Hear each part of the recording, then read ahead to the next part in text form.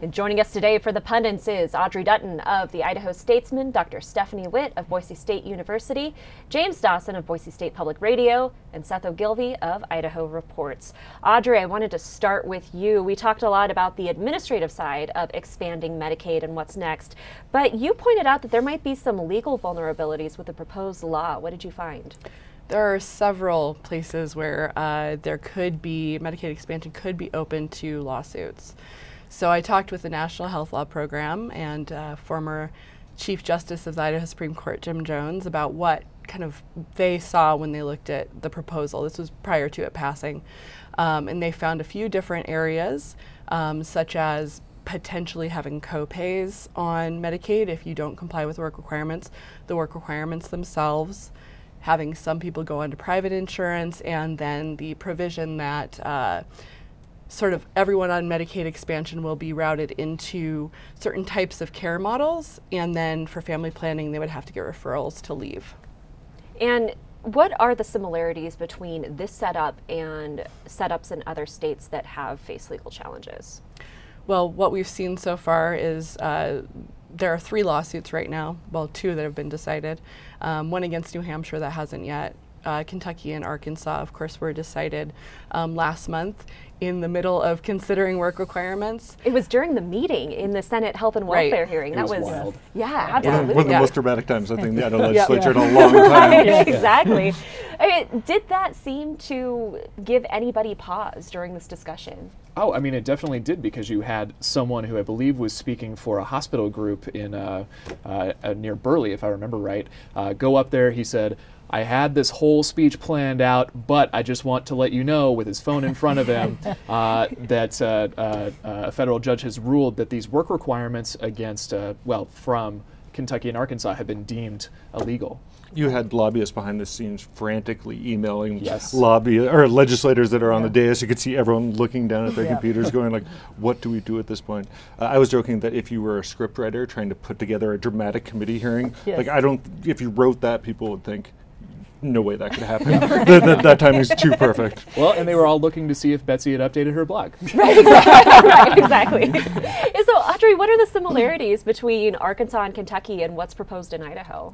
Well, we have a work requirements set up that doesn't have, well, we aren't really sure yet if it has a job training requirement. That's sort of unclear.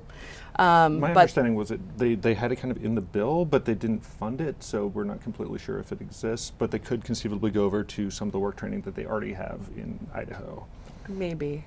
Well, there's a whole lot of who knows. Yeah. Well, and it's clear that there are still a lot of unanswered questions, but at the end of the day, did it seem like after this all shook out that any of that information gave lawmakers pause when they were considering whether or not to pass this bill?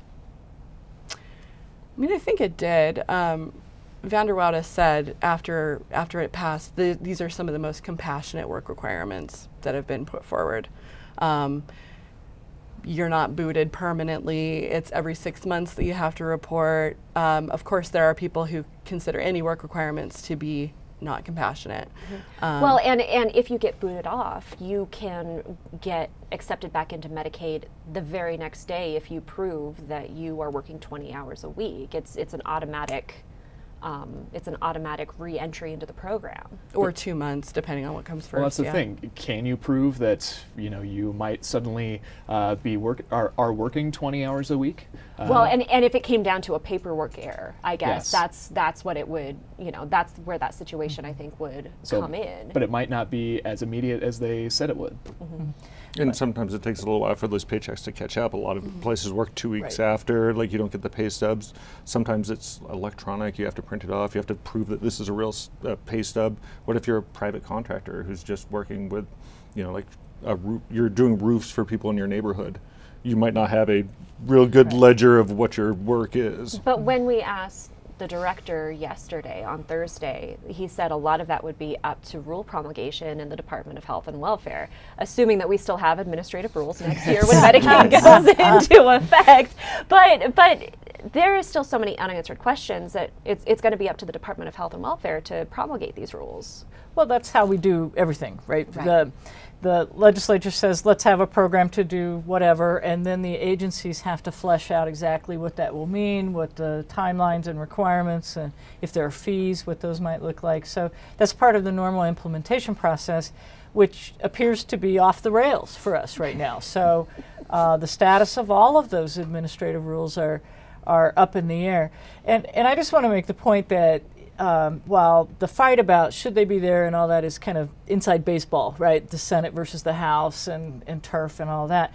That is so uninteresting to the normal citizen, you know? And there's an enormous inefficiency here in terms of guiding the thousands of people who work for these agencies and which rules are in place, which ones are in jeopardy, and should we go with the new ones, or can we? And it's just irresponsible in my mind to leave that all vague like this. Well, James and I were just talking earlier today about how hard it is to explain to people how important these administrative rules are. It's so incredibly boring and mundane, but so critical to the lives of daily Idahoans, or the daily lives of Idahoans, rather. Yeah, I mean, when you say administrative rules, people's eyes roll back in their heads. They just don't understand what necessarily is involved with the rulemaking process or what these rules are at all, whether it's, you know, school curriculum or you know, for example, state park fees like we were talking about. So it's just the most important thing probably that has happened this legislative session, but no one really knows about it. It's boring, but it is this huge turf war. I mean, there's got to be Game of Thrones metaphors that you could put out there to apply to these things, like who will get the crown of getting to set the actual standards of Idaho statute here. Because, I mean, that's what's at stake. Pretty much all, like, what, 8,000 some odd pages of Idaho statute that governs almost every aspect of a citizen's life here in the state of Idaho. That's what's at stake. I mean, there's got to be someone with a dragon that can ride it and solve this fight. So I want to bring the conversation back to Medicaid for a second. How problematic is it to have the process up in the air while the Department of Health and Welfare is trying to figure out what to do with these waivers and how to promulgate these rules? Well, there is kind of a weird irony there that the Department of Health and Welfare is going to have to go through, and through the administrative rules setting, make sense of this new Medicaid sideboards bill that they just passed, at the same time as they just got all of their rules thrown out by the legislature, who has to pretty much make sense of it for them. They're also going to go through the waiver process, and the department will go through and kind of give, like, this is what they actually meant by this legislature, and ask for that from the federal government. So there's a couple of things that they will clear up. Like, I was really curious how Department of Corrections would work into this. The director said, no, like, don't worry, in the waiver process we'll make it pretty clear that these folks are exempt from the work requirement. And they'll go through and kind of, I guess, turn this idea that the legislature had into a reality. There were also some kind of lingering questions about how long it would take Idaho to no longer need the catastrophic health care fund and the indigent health care fund. You know, we still gave money to those funds this year, the legislature did, but the idea is that we won't need those as much once Medicaid is fully expanded. Well, I guess that's the hope, but I don't know how long that's going to take to get everyone processed onto the expanded Medicaid. I assume there are people who could opt not to join the exchange, and then they remain vulnerable without coverage, right? If they're in that income range and they don't opt into the, so. They would need to opt into Medicaid. Yes. Or they would be on the exchange, right? Right. And there are some big differences between private insurance, what you'd find on the exchange, and what you would get as a Medicaid recipient. You've looked into this, Audrey. Yeah, there are huge differences between what Medicaid covers and what private insurance covers, what it costs. There was some discussion about having to create a new plan to put on your Health Idaho's insurance exchange, and I don't know where that landed, but so private insurance covers some things that Medicaid doesn't. Medicaid covers some things that private insurance doesn't. Private insurance, obviously, you have premiums, you have copays, you have deductibles. It's unclear, you know, what kind of guidance people would be getting as they're trying to decide whether to opt into Medicaid. I think that'll be pretty important. And once again, up to the Department of Health and Welfare, I imagine. Right. And I know that at one point there were ACA guidelines on what those plans had to look like if those people would qualify for the Medicaid expansion and you did it, but they were still on an exchange. There were some set guidelines out there, but then again, the Trump administration is granting waivers left and right for all sorts of things that we may not have expected before. And I think this is just going to be kind of a journey of discovery over the next year because as the director said, January 1st, clean Medicaid expansion. Maybe March, waivers. Maybe after that, lawsuit. Maybe judge puts stay. All of a sudden you're into November where you might have a new president that thinks entirely different about it, or maybe you have an entirely Republican federal government again and they just get rid of the ACA altogether. I mean, there could be just a rocky road for the next year. And I think it's entirely possible that everything we're talking about right now just ends up getting tossed and we have straight Medicaid expansion and it just was a really long, long road to get there. And expensive too. I wanted to ask about the interim. You know, we still have several months before, regardless of what happens with the waivers, before Medicaid expansion goes into effect. What happens with the people who need health care now? Is that where the catastrophic health care fund comes in? I would assume that they would still be able to get help from that program, that the counties would, who would absorb those indigent health care costs. Or the hospitals. Right. Right. And I'd be remiss not to discuss that transmittal letter that the governor wrote in while signing the Medicaid expansion bill. What stood out to me about that was it read exactly like a veto letter. The governor laid out all of his problems that he had with the bill, and then he signed it anyway. Yeah, not to mention the fact that it was labeled as a veto initially on the website for about 15, 20 minutes, which was very confusing for all of us who had heard that he had actually signed it down in the press room.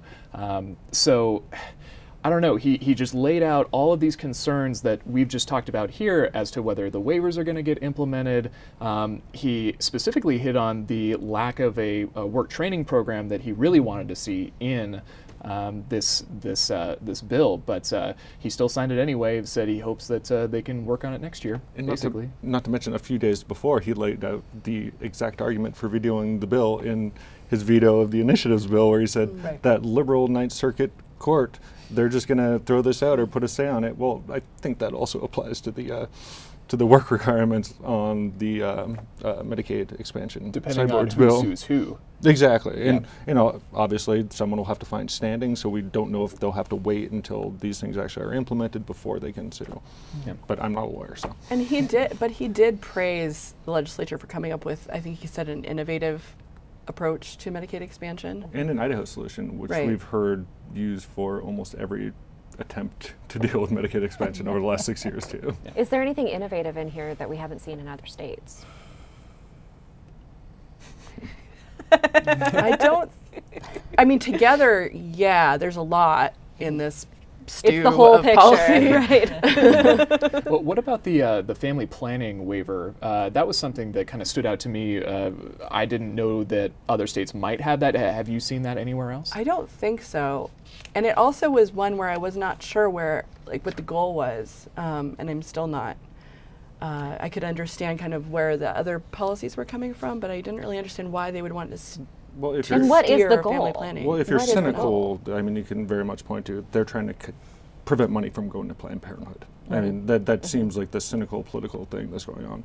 There might be other reasons for it. You heard a lot about keeping health cares within the home, and that will cut down on costs. But again, when you normally go out of the home for family planning, you're going to Planned Parenthood, and they are one of the cheapest providers of those services that is offered across the country. So it's hard to see that there'd be cost savings. I think they just don't want them going there. Well, with both the potential job training component of the Medicaid expansion and this requirement to be referred outside for family planning, the first thing that comes to my mind is how accessible are those kinds of services outside of this 50-mile radius, right? If I'm in Chalice or Grangeville or Genesee or something, you know, how realistic is that there's just finding a doctor's hard. Yeah. Well, yes, and so the one I found is not suitable anymore because now I have to go find another one, you know, which is, I don't know, I read that as just like, let's delay the onset of appropriate pregnancy counseling till you're too pregnant to terminate the pregnancy. Like, let's make it harder. You have to go find another doctor, and I don't know. And that's actually one of the pieces that I think is most, I mean, legally, maybe this is going to be a lawsuit, because Medicaid covers so many women and is seen as so critical for women's health that there are special rules. You have to provide family planning services and supplies, and you cannot make them hard to access. This is a federal rule.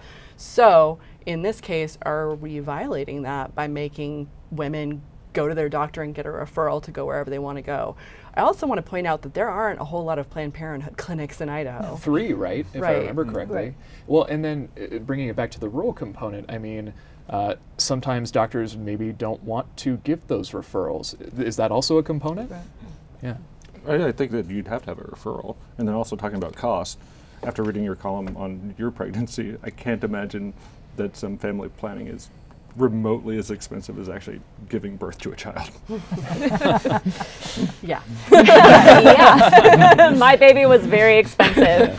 I wanted to get back to that rules discussion and how unprecedented this was, because as we said, this is a mundane process, and it seemed to be much more about politics and this push and pull between the House and the Senate and the executive branch than it was about the rules themselves. Mm-hmm.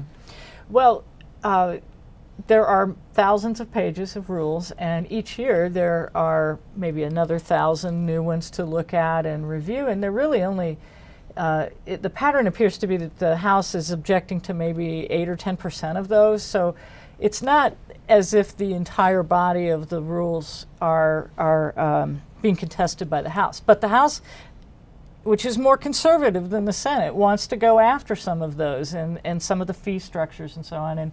And the Senate is not concurring with them, so they're not getting rid of the rules that they don't like. And this is a way to try to recapture that power.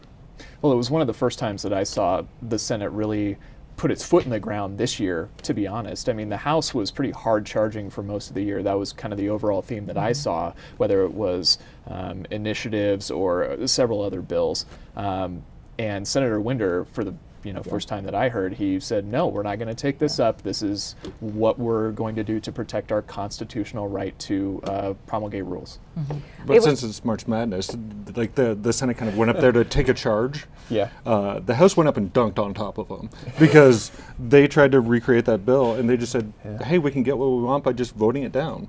And I think in the gamble that the Senate was taking, the House definitely won. They took them to the House. But did they win? Because at the end of the day, what to do with these rules is completely up to the executive branch and Governor Little. And the House, the legislature as a whole, has worked so hard for so many years to center more power in the legislature. Oh, absolutely. And the House, barring a special session where the governor forces them to come back and deal with this before Which is a possibility. July 1st, which they'd have to, and probably significantly before July 1st because they got to get all that process done, the House will, for all these temporary rules, get to veto a lot of them, like they wanted to do, like the initial amendment that they put on that bill was. So they kind of got their way unless there's a special session. I think there's some irony, or there's a disconnect to the situation that we're at here in Idaho, because a lot of the way in which the Republican Party has been working here in Idaho has been vesting power continuously with HJR 5, with the push of the legislature into the legislative branch and taking that power away from the administrative branch. Conversely, at the federal level, you see the National Republican Party pushing all of that power into the administrative branch, pushing it to Trump, taking it away from the legislature, taking it away from the court system. And I just think that it's odd to see the same party trying to vest very different institutions with that power. Mm. Yeah, I wanted to get your thoughts on that, Dr. White. Well, I think that there's not one Republican Party, there are 50. Each state has its own, it's a federated system in the party structures, right? One could argue there's a couple of different ones here in Idaho. Yeah, right. Maybe one in the House, one in the Senate. And so I think there's a lot of variation across the country in terms of what the party means and what it wants. And of course, we're talking about an enormous supermajority here of Republicans in the legislature. So it's kind of infighting within the party more than they're fighting with the Democrats. So I don't know that there's any global principle driving this as much as it's just opportunity. You know, this is something we want, so we're going to get it. One final thing about that.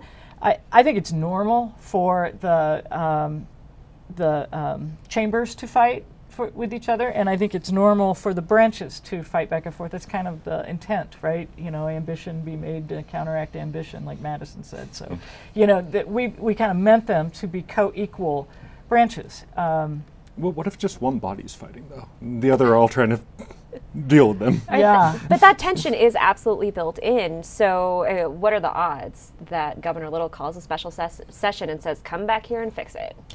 You know, this is my first year covering the legislature, so you it's know. hard. Yeah, right. It's also Governor Little's first in the governor's office. It's true, but I mean, if I don't know, I think he sent a pretty strong message with his veto on the initiatives bill, but if he doesn't necessarily do anything on this, then I mean, it kind of seems like he'd be ceding power more toward the legislative branch than if he just did nothing. One last thing before we go. We have about 2 minutes left. We've talked a lot about rules, a lot about what did get done. There were some big things that didn't get done. We hit on the public school funding formula earlier in the show, but anything hemp related? Plenty hemp related. I mean, it still seems like it's going to be illegal for someone in Oregon who's raising hemp to ship that across Idaho. They're going to have to go around it to get to Colorado or wherever their processor might be.